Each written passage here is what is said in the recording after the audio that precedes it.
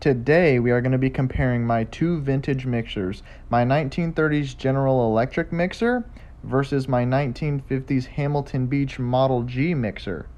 For starters, the Model G mixer tells you what you should be mixing at a given speed. The GE mixer does not tell you what you should be mixing, but it does have a light, which is cool.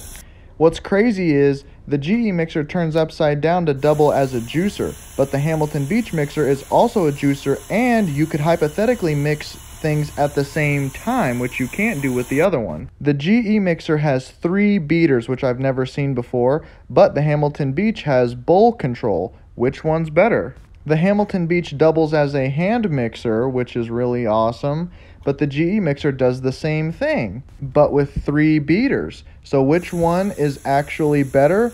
Tell me in the comments which one you would use.